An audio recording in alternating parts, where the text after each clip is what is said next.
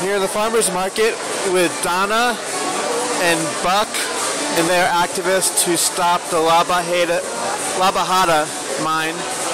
Tell us about that mine and speak loudly because it's loud in here. It's a proposed mine. A company called Buena Vista LLC and Rockology has requested from the county a permit for a strip mine, which will be mining gravel on the Bajada Mesa for the next 25 years. The thing that concerns me the very most about it is that they want to use potable water from a county facility to what I believe that the amount they specified in their application was 710,000 gallons a year, and they would be using it for 25 years. And many people in our area depend on that water, that county facility, to either augment the water from their wells, or some people actually depend on that water totally. They have no water where they live. And I think it's a terrible thing to ask the citizens of Santa Fe County to use drinking water for a mining operation. Where is La Bajada? La Bajada is south and west of Santa Fe, between the rest stop of La Bajada. It's south of there, and it's near the pueblos of Cochiti and Santo Domingo, so north of there. It's the big hill that you enter, you climb just as you start to come into Santa Fe from the south on I-25.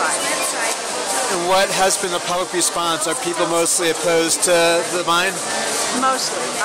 I have only spoken to one person who's in favor of the mine. So, in my experience, especially here at the farmers market, most people are very supportive of not having a mine. Have the Pueblos taken a position?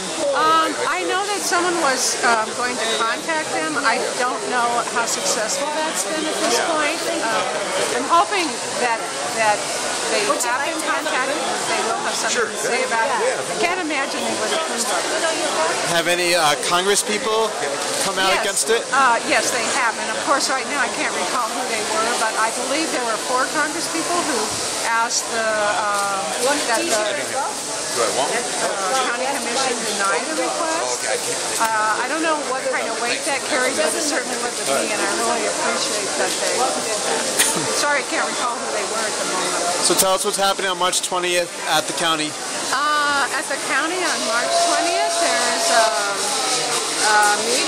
a hearing about this issue, and we're asking people to show up and voice their concerns. And so I'm sure that the people who are requesting this, or at least probably their attorney, will be there.